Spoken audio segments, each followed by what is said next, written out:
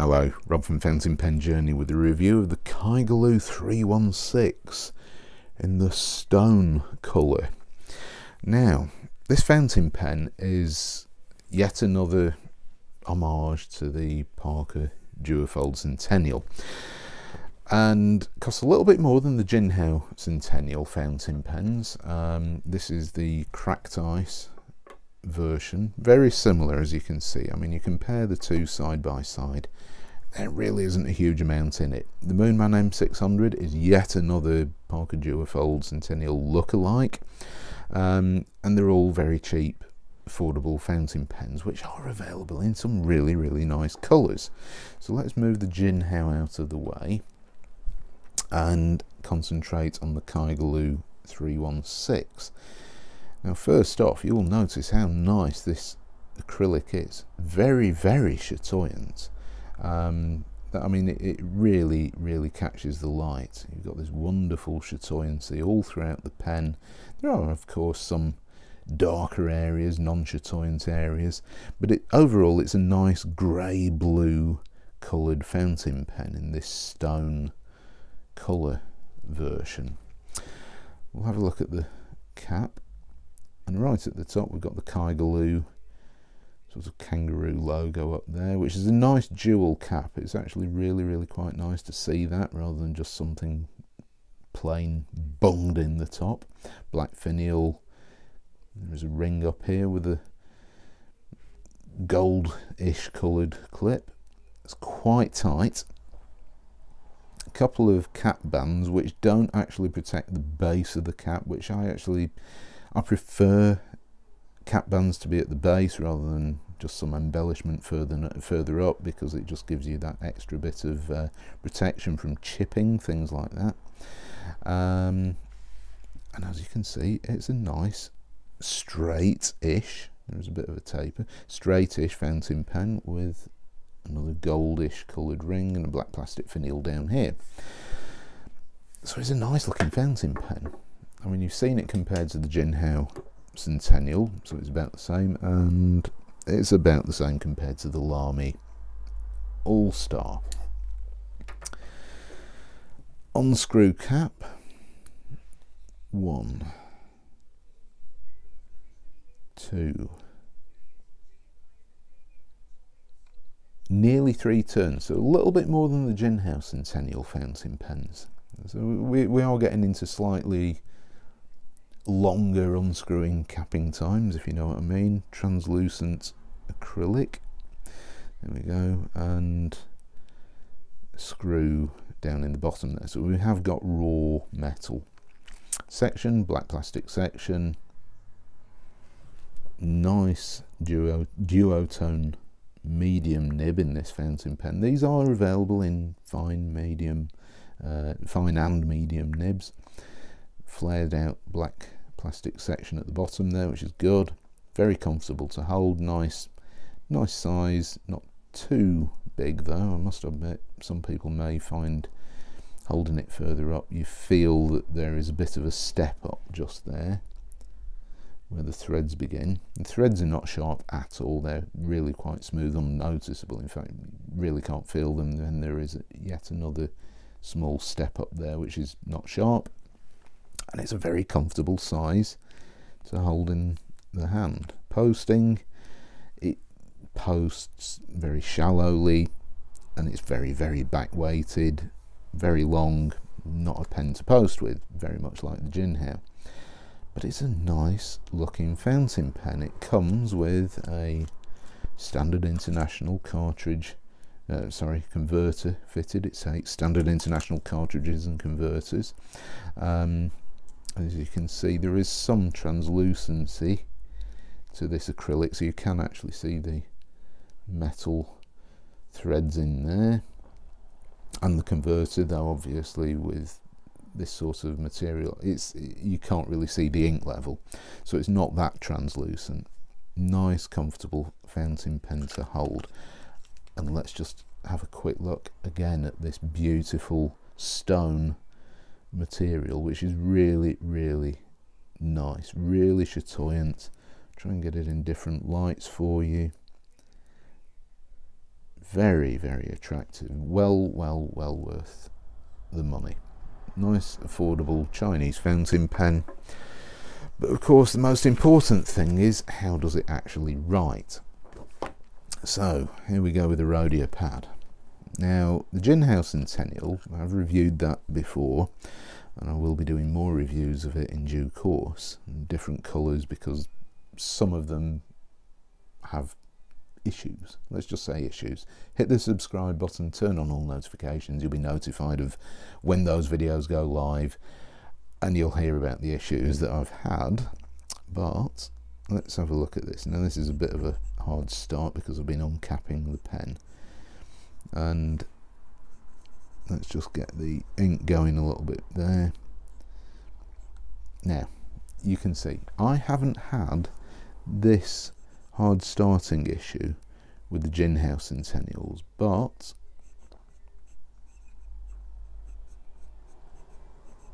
Kaigelu 316. Now you can see there's a lot of skipping going on there.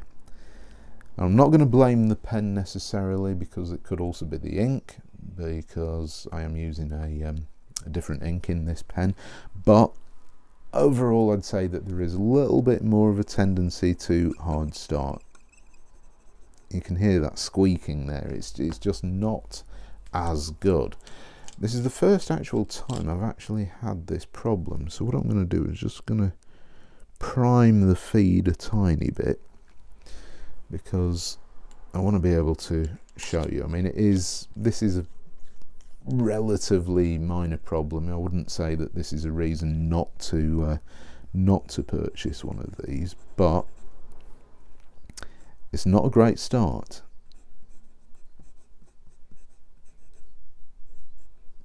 Kaigelu 316, and it really is skipping.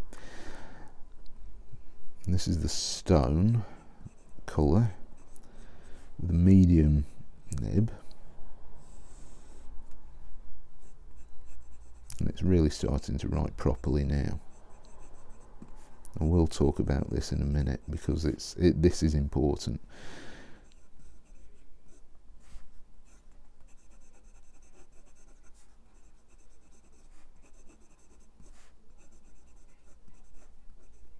Oops, that's me.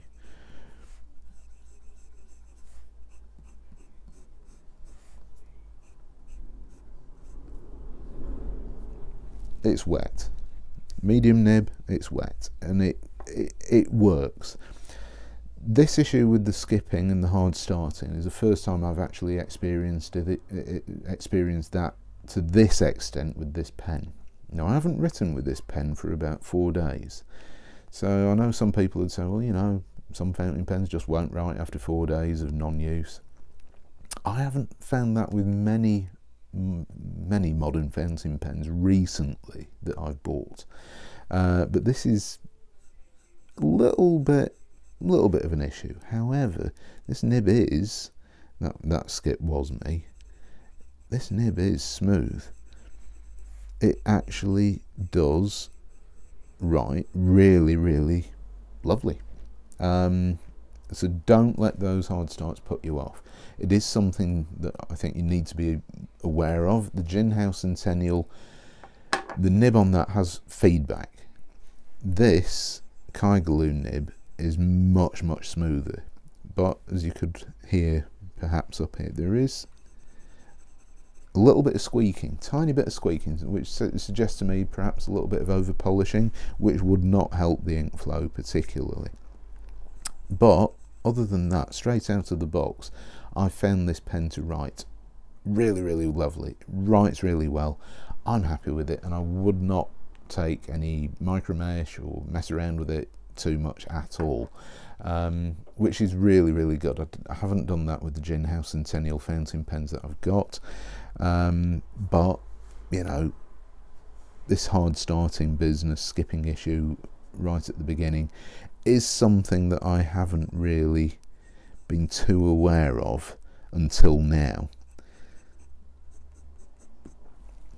But once you're writing with it, it seems to have sorted itself out, and I've written with this pen pretty extensively, long periods, and never had any issues. The ink flow is great. It doesn't suffer from any ink starvation or anything like that, and it lays down ink perfectly well enough. Lots and lots of ink. So I really do like this medium nib. I'm not going to say that this business up here with the hard starting and skipping is a bad thing at all. This is, it's just a nuance. As I review more of these, because I like to write with these pens for a long time, I will move over to another one of the colours, see how that nib writes, see if that's the same, see if it's consistent between the same model. We'll just talk briefly about this ink, and I shall just double check I'm looking at the right one, which is another one of the diamine iridescents, or I think it's iridescents they call it. This is the newest one, Diamine Herberts, named after their dog, or somebody's dog. And this is once again yet another one of Diamine's sheening inks that happens to be dark blue. They keep releasing dark blue inks, and you can actually, even on this rhodia paper, see that red sheen. A lot of red sheen up here, and this also could be contributing to this hard starting business, because I do find that some of the diamine sheening inks, or sheening inks, not as much as shimmer inks, obviously, because they're full of particulates, but the sheening inks sometimes do tend to create this sort of heavy sheen in the beginning when you first write with the pen, which then starts to decrease. And I think overall, if I get this, you can see there is a lot of heavy red sheening, which then starts to peter out, and you can see more of the blue colour coming through now, even though there is some red sheen in there. So I'm not going to blame the pen entirely for that, and in all honesty, I'm not really that bothered. I've written with this pen for a very, very long time, and it's a beautifully smooth, nice writing nib, and the pen's lovely. It's a nice weight to it. Looks really, really good. So I'm actually very, very happy with this Kaigelu 316. There are some new colours for 2021 around.